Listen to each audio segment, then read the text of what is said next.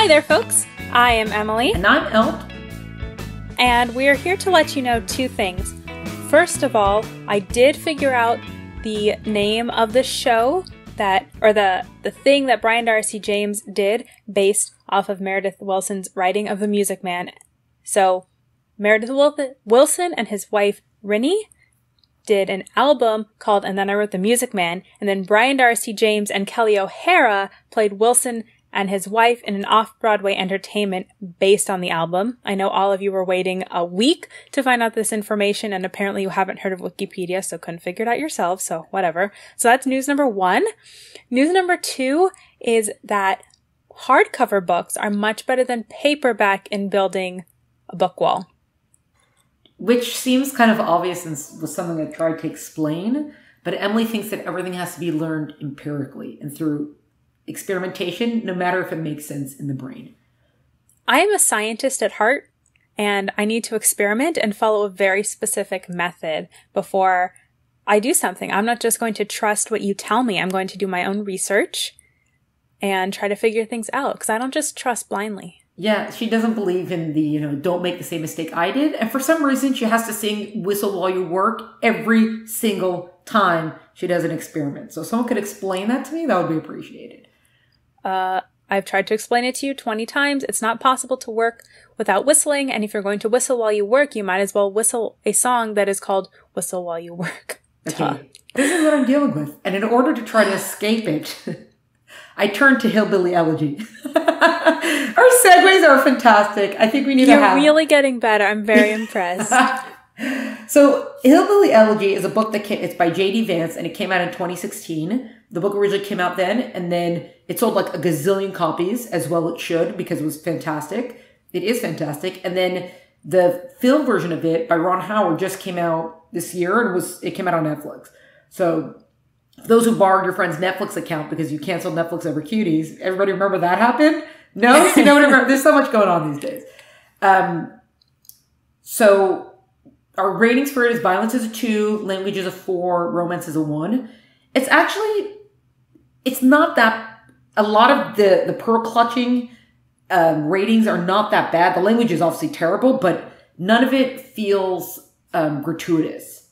It's just, this is the way they spoke. And I'm not saying that to excuse it, but I'm saying it that, I'm just putting it in context. And the short story is that J.D. Vance is writing kind of a memoir of growing up in this, as hillbilly in, Appalachian hills or whatever it is. And it's none of it. He talks about just how, generational poverty and how it could lead to drug use or unemployment and things like that. And none of it, the best thing about it is that it didn't feel like he was trying to write the story of like victimization or the story of people who need to be saved, whatever. It just felt like he was giving voice to these people that we all kind of know of, but don't really know about. And that's part of what made it so good. And he focused so much on his family. And he was just like, I love my family. My family's so great. And the way he speaks about his sister is also, he speaks very highly of his sister and the people in his life that were there for him, even though they are imperfect people. But he does credit them for being where he is and how he is, which is, it was just really nice. And it's a great read. It reads very, it's a very easy read. So it was like reading a novel, which is what good nonfiction should be as easy as reading a novel.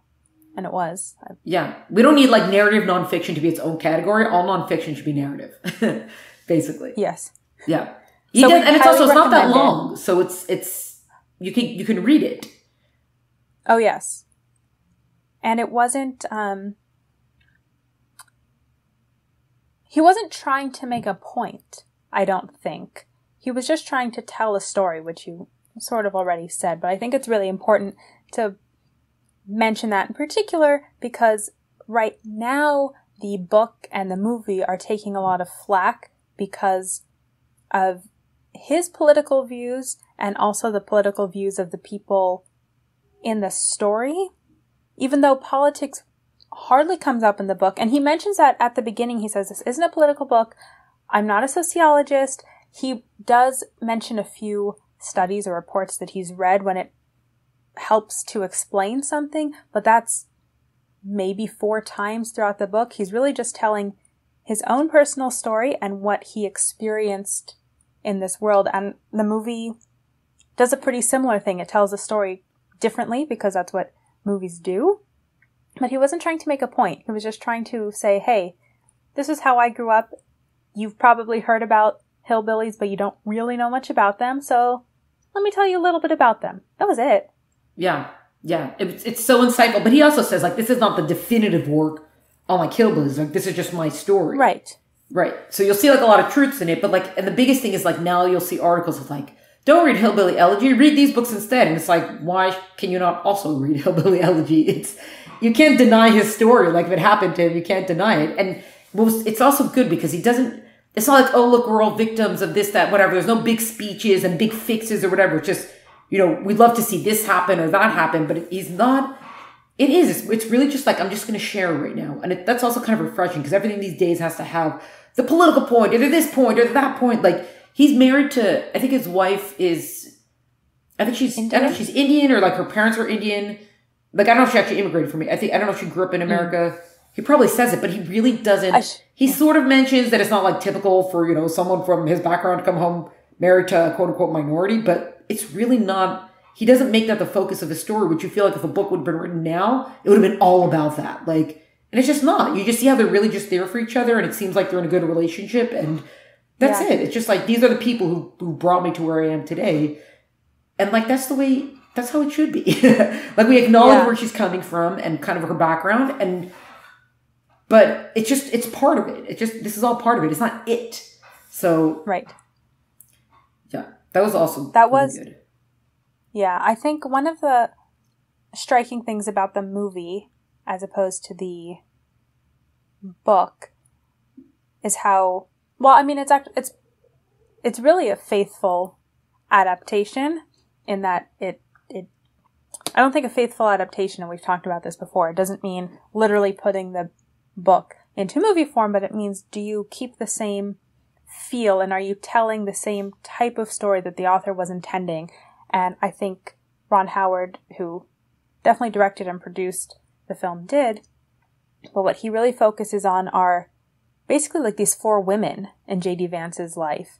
And that's true even in the book as he wrote it. You do get to learn more about his papa, his grandfather, and it was a little bit disappointing that his papa didn't play any role, really, in the movie, because that would have been an interesting character to show a little bit more of.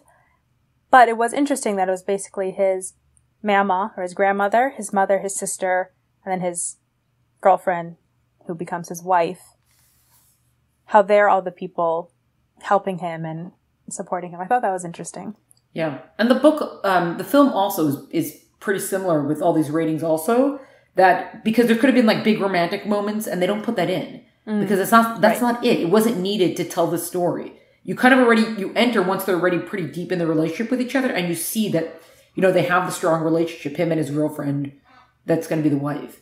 And that was also, and there could have been scenes with the mom, that the mom goes from boyfriend to boyfriend to boyfriend and they don't go there with it, which is, it was so good to see that. And I mean, if you see interviews, Ron Howard talks about how, I don't even know that he, like, so much of what J.D. Vance is writing about, it kind of felt familiar to him too. He didn't realize that, like, everybody calls grandma, like, mama or whatever, that, like, oh, I called my grandmother that too. So that's why he focused so much on the family, which did leave out all the messaging and the politics and whatever. It's just, let's tell you a story about a family. And it's true. It's it's basically 4-ish women that made him, you know, that brought him to where he was. And he gives them so much credit that even though they're kind of messed up and imperfect, but if it wasn't for them, he still credits them for bringing him to the point where he got to, like, for supporting me and getting me through and all that stuff.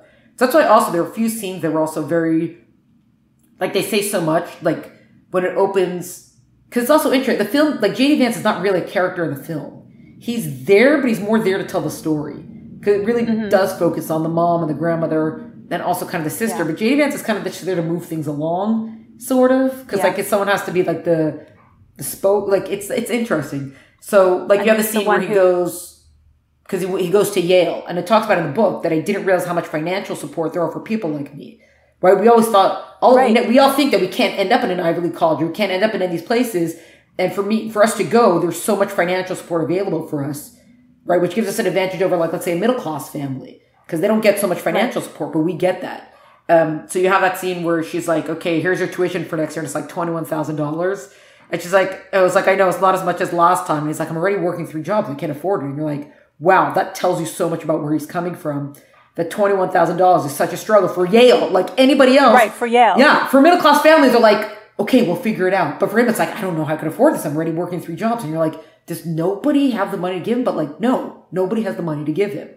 Right. And then you point out this scene also. Sorry, yeah? The different credit cards that he has to use to pay for his mother, trying to get his mother into the rehab center. And it's like, okay, 50 on this credit card, 1,000 on this credit card, or whatever it is. That's split up. Yeah. And when she's washing like the disposable cutlery by the barbecue thing, it's very subtle. Then the sister he comes in to speak to his sister, and she's like busy washing like the disposable, it's crazy. I didn't even notice that. Yeah. And there's that scene where he goes to the dinner. It's like kind of like a job interview sort of thing. It's like a networking dinner, right? And he sits at the table, and they're like, oh, you're coming from like, this must be a different world for you, because you must go home and be like, oh, who are all these rednecks? It's like, oh, we prefer hillbilly.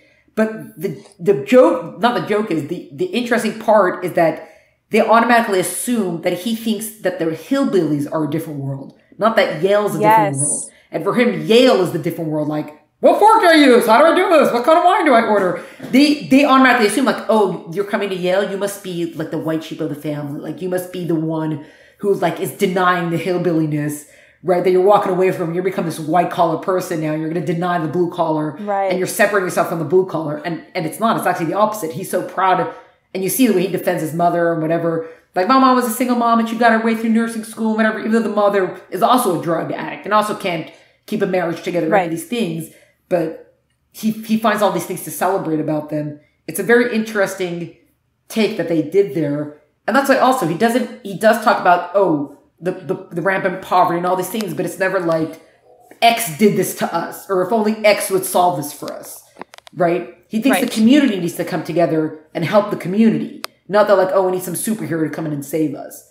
Which he says in the book also. I mean, in the movie, it's not really pointed out, but in the book, he says, not even necessarily from a political standpoint, just from because he knows how the community works. He's like, look, people need help. People need jobs, and there might be some government or outside fixes that will help, but so many of the problems are internal, like the drug use or the family dissolution or the lack of focus on education, or even, it was really interesting, I thought, how he said that they report really high observance of religion, and also they report high church attendance, but in actuality, it's not a community that goes to church very often, and religion is in the home, but it's not a communal thing. So he talks about, we need community, we need certain values, a value on education and on keeping your family together, not having kids young, all of those things. Yeah, it was, as I was reading it. So have you seen the TV show Dave? It's a Hulu show, and it's about this Jewish rapper whose rapper name is Lil Dicky, but the TV show is called Dave because I guess his real name is Dave. And when I watched it, it's all clutch all the pearls. I mean, it's like all the inappropriate stuff is in there, but I got to learn about this rap culture, and it's a culture that I never would have necessarily sought out or known anything of. Like, they use all this slang that I've never heard of, and the way of, how do you respect people? How do you make friends? And I felt like that reading this book, that this was a community of people that I probably would never come into contact with. Yeah. Or I shouldn't say never, but haven't yet. Don't know when I would. But I got to learn about, oh, these are real people. They're not, like, he's related to the Hatfields or the McCoys, right? Through his grandfather. That's like a legend, the Hatfields and McCoys. But it's like, oh no, these are real people. And they have real lives too. And they have real relationships and hopes and dreams and mistakes that they've made. They're just people who happen to live somewhere else. Yeah. Yeah. That's also like, there's no, especially in the film, like usually these kinds of films are like, oh, it's Oscar bait, it's this, that, whatever. There's some big speech moment that comes in of like someone has to deliver these like lines and these lines and these lines. And it's not like that. There's a few one-liners that get put in, but they don't feel like, I mean, maybe they are, maybe they're not supposed to be like that, but I didn't feel like, oh, this is the one-liner. This is it. It didn't feel like everything just kind of just flowed together, just went. Like, that's probably also, it's kind of, they don't really make films like this anymore, where it's just, we're just going to tell you a story that doesn't involve anything else besides for the story. Like, these people. Yeah. This story. Yeah. It's not a commentary. It's not an anything. It's just a story about family. It was such an interesting thing to... Yes. My favorite scene, and then I don't know if we actually explained our ratings yet, but I just want to tell you one of my favorite scenes that for me did maybe what a big speech would do in explaining who one of the characters was without a big speech. When JD's mom, one of the times she's going crazy and the whole neighborhood is watching and the police are there, and she's like cut her hand on something and the paramedics are trying to wrestle her down, but she's obviously on something because she's resisting. The JD is looking on, and then the grandmother comes up and turns him around and grabs him and says, like, look at me, like, don't look at that. And even now I'm tearing up talking about it because it was so powerful, because the grandmother wasn't perfect, right? But she had to protect this boy, and she wasn't saying a bunch of like, it's gonna be okay, it'll all work out. It wasn't anything like that. It was just, look at me, like, in this moment, this is what you need to do. I was very impressed by Glenn Close and Amy Adams, but I really love that. You're starting again. Well, that's also, they have he's totally, you can see he has a very special connection with his grandmother, and then there's the part where the sister's like, you're so hard on mom, but what do you know about the home she grew up in? Like, that one was crazy too. I don't say like crazy, but like she did some pretty nutty stuff went on in that household. Like, what kind of house do you think produced this kind of person? And it's not judgmental. It's just like, it's just open your eyes is basically kind of what it's saying. Right. That's what it felt like, at least. So yeah, really interesting stuff. Yeah. And that scene is probably, so we put violence at a 2. So there is that scene where the mother is going crazy and being wrestled to the ground by the paramedics. The grandma in that flashback when the sister Lindsay tells JD, what kind of home do you think she grew up in? We see the grandma. I'm laughing because it's so ridiculous, but these are real people, so it's not ridiculous. But she lights the grandfather on fire because he's been drinking and running around. Yeah. So there are these moments of family violence, and they're stark, though they're not gratuitously focused on. It's not quite gritty, but it's very real. Yeah. So we put it at a 2. Language is a 4 because everything is said, just all the words. Yeah. But romance, like you said, they have this relationship, but like even the mom, who is definitely the kind of person who sleeps around, we don't see her sleeping around. Yeah, we didn't need to, which is why they got that part right. We got it without having to show it. Thank you for trusting us. Yes. Yeah. I do think so I really enjoyed the film. The only issue I had with it was just that I was hoping to see, in the book, he shows a little bit more. He says, like, they live in Ohio, but they go back to Kentucky a lot, and you get to see the family that still lives in Kentucky a little bit more. And I would have liked to see a little bit more of his youth. Like, the movie was so much about him older and with his mom already strung out. And what I liked about the book was sort of showing the progression, and in the movie we were already there. Yeah. So I did miss getting to see, like, the one time that they are down south in Kentucky when he's like 12. No, they go there for the funeral once, and then when he's 12 and like these other kids are picking on him, but he tells he always talks about it as being some of the best times of his life. Yeah. So it's too bad that we didn't really get to see any of that. Yeah, it opens with that. Yeah. And it's actually, the film it's under 2 hours, which is also very impressive. Oh, yeah. Like, when was the last time that happened for a drama? Like, that's true. Yeah. No, I loved it, and I think we both highly recommend both. We recommend the movie and the book. Yeah, just be honest about what it is, and don't fall prey to people who are like, oh, there's other books. Read the other books too, but don't not read this also. Yeah. Right. It's really not political. It's just an interesting story about a different way of life, and it's well written. And the movie was good. And so if you already canceled your Netflix account because of Cuties, get a friend or re-sign up for a month or something. It's worth it to get Netflix again because they put something like this up there. Yeah, but they'll probably disappoint us again soon, so. Oh yeah, so get it for a month for sure. I'm sure we'll be disappointed again soon, and we very much look forward to that so we could trash Netflix again. Yay! Yeah. We still should talk about Cuties one of these days. I have thoughts. Okay, I'm gonna have to really fortify myself for that one. That's fine. Don't eat the day beforehand. Yeah, probably like a week beforehand, so there won't be anything to upchuck. That's a lovely note to end off on. Yeah, it is. I did have one more thought on the book wall, because you know those like coffee table books? I think that might be really good for the foundation. So I'm going to go rustle some up, but I have to actually go upstairs for those. Okay. So I have to fortify myself for this trek. So, dear listeners, thank you so much for being here, but I have an adventure. She did, yes. I'm going to have to make sure that everything is sealed properly when she goes up. Okay. We'll catch you later, guys and girls. Oh My Word podcast is brought to you by the pearl-clutching basement dwellers at Oh My Word. Follow us on Instagram for updates at Oh My Word Podcast, or like and subscribe wherever you listen to podcasts. For full episode notes and detail, visit eltenenbaum.com. Music is by Tim Burke. Sound is by Gabriel Yaffe. See you next time.